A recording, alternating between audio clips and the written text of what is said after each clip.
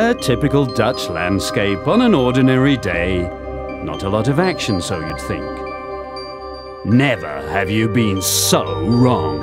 Pressure, temperature, density, and velocity. These are the typical ingredients of a flow field. Welcome to the world of aerodynamics, the study of the motion of air. And aerodynamics is what it's all about here at the aeronautical facilities operated by the German-Dutch wind tunnels DNW on behalf of the national laboratories DLR and NLR. We try to give our customers a wide range of wind tunnel tests and simulation techniques.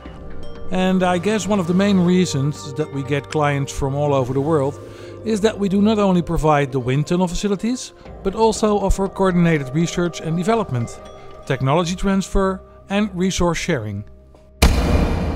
With a total of 11 wind tunnels, both high and low speed, this is one of the most advanced and specialized testing facilities in Europe. All aspects of airflow encountered in nature and engineering can be simulated here. Take, for example, the large low-speed facility. This tunnel is often used to test the high lift specifications of a plane. People tend to think that aerodynamics are all about speed, but if you look at aviation, better performance on economic aspects, environment and noise are just as important. Although we could fit a large freight truck in here, we use scale models in most cases. NLR's own model shop has an excellent track record in this craft. I don't think I have to explain how important it is to maintain precision, because when it comes to drag, every detail counts. Besides different low-speed wind tunnels, NLR also offers transonic and supersonic facilities. This supersonic tunnel goes up to 4 times the speed of sound and is mostly used to test military aircraft and launchers.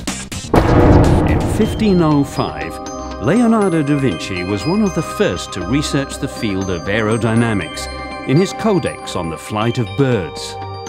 I'm pretty sure he would have been thrilled to be able to test his ornithopter right here at NLR, just like so many Leonardos working in today's industry too. In an attempt to take aviation to a next level, they come to the NLR, and they go with the flow.